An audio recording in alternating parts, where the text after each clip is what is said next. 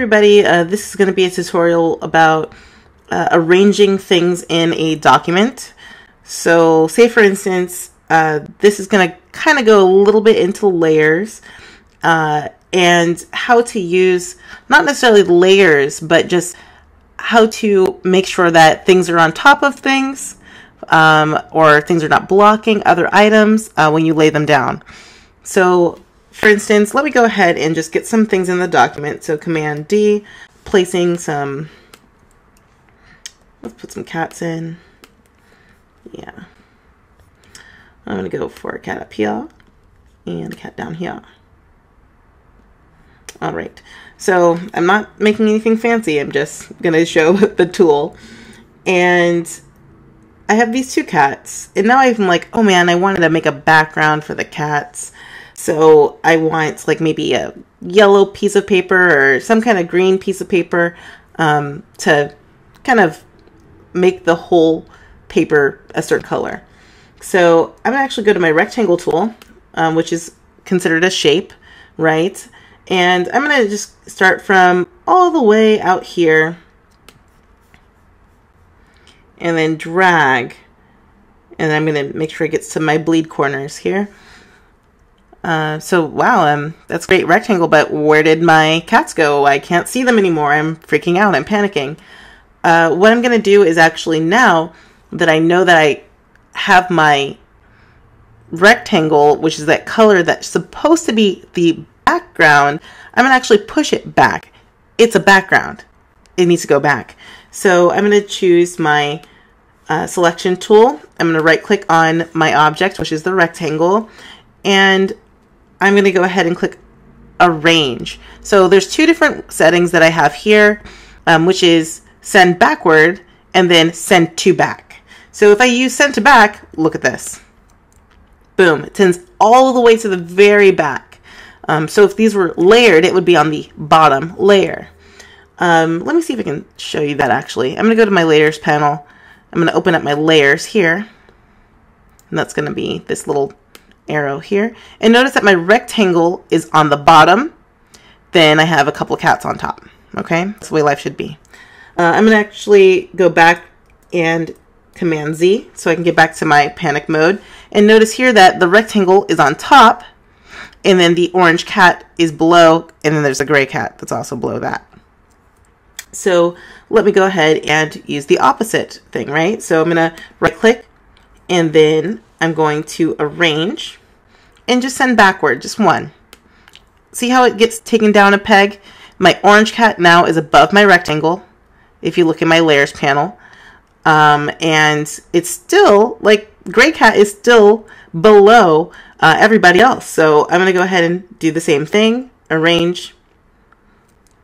And notice I have different things I can bring to front. That's gonna put me right back in the same situation I was.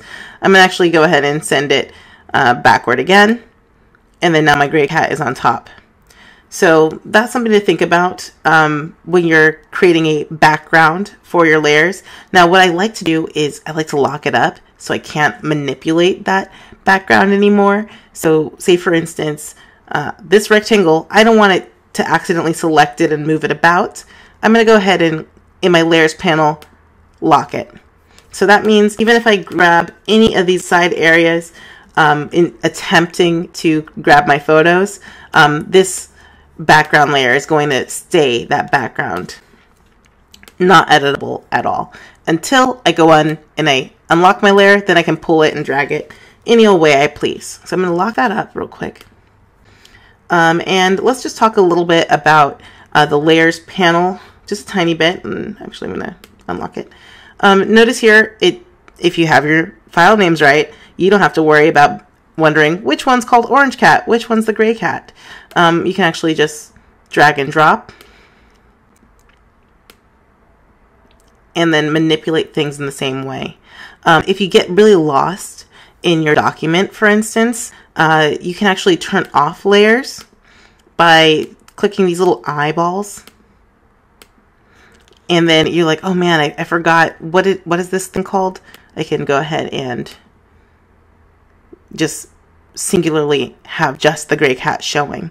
Now, I see here that there's a little bit of difference here. Maybe I want to rename my orange cat. I'm gonna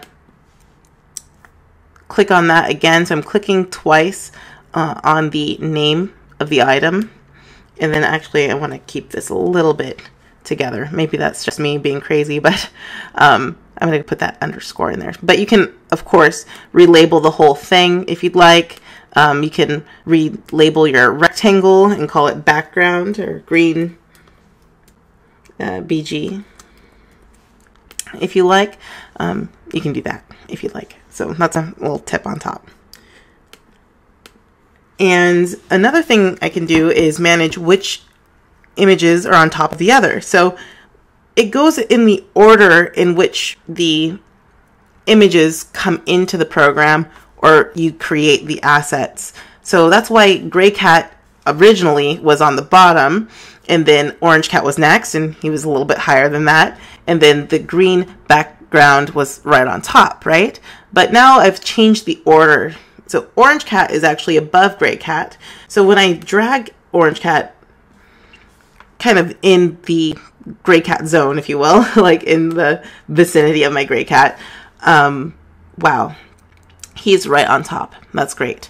Maybe I need to change the order of this. I can actually do the same right-click selection, arrange, and then send my Orange Cat. I'm going to send him just backward, just once. And you can see that they've switched places. So that's using layers a little bit for arranging, or if you wanted to, you can of course do that right click on your picture and arrange it by sending it backwards or forwards in certain instances. It's just up to you how you want to use the devices and all the tools and stuff like that. But I'm gonna go ahead and lock up my green background layer so I don't mess with him. And I think that that's a wrap. Thanks so much for hanging out with the tutorial.